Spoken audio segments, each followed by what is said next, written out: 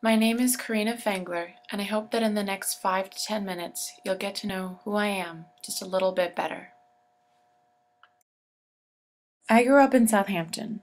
It's a quiet town out on the tip of Long Island, just a little bit before Montauk.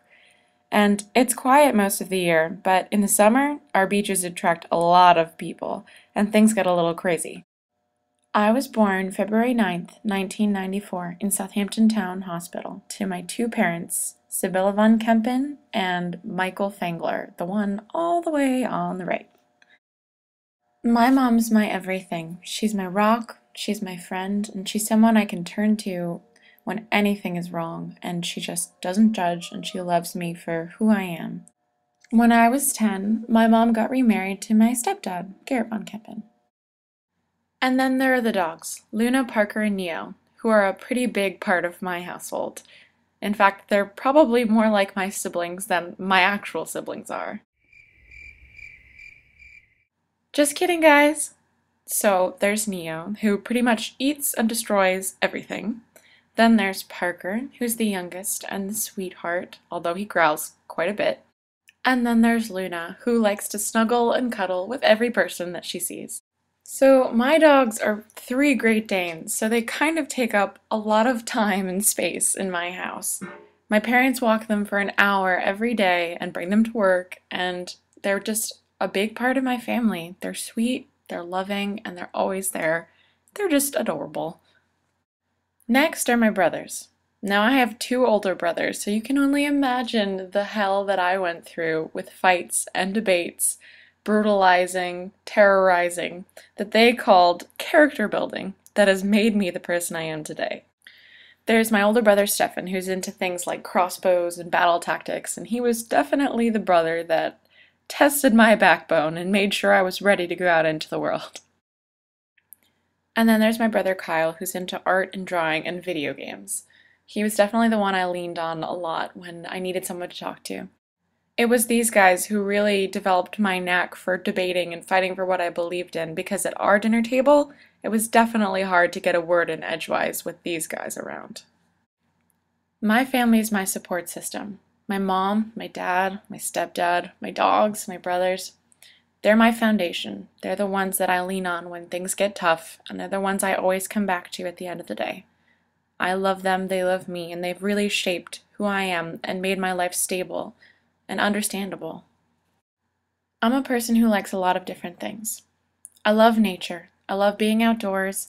It's the one place I can find peace. I feel myself. I feel attuned to everything. It's amazing. I'm really into sports. I played softball and volleyball at the varsity level in high school, and I actually played football with the boys in 8th grade for 1 year. It was pretty awesome. I love photography. Taking pictures is one thing that really calms me. I love to bake. I actually spent the summer baking bread at my grandmother's store.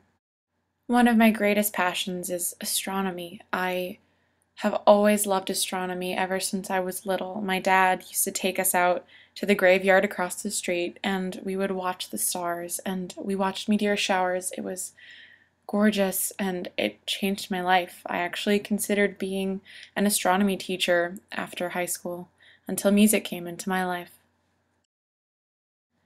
I've played the violin for 14 years, and I grew up in school playing in orchestra. I played in orchestra from kindergarten until the end of my senior year, and that's how I really got introduced to music.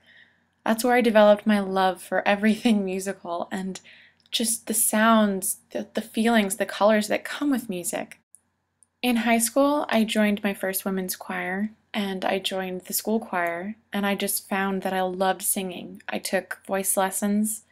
I starred in the school musicals. I just couldn't get enough of it. It was amazing, and it was sometime during junior year that I realized I wanted this to be my life. I wanted this to be my profession. And so I came to Westminster, and I knew that I wanted to teach from the minute I decided music was going to be my life, that I wanted to pass it on to other students.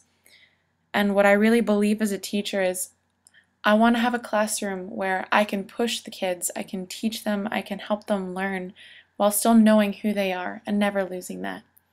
And here at Westminster is the best place to be, because there's a sense of community. There's a sense of love, family. I've met all the people that I think will help me become a better person and become a better teacher. We all rely on each other and we're all here. I've never had a family this big, and I've never had an experience push me this much. But I know here that I can do anything and that I'll become the teacher that I need to be, the teacher that I want to be, and the teacher that I choose to be. My family here means a lot to me, as does pushing myself further to become a great music educator. And this is who I am.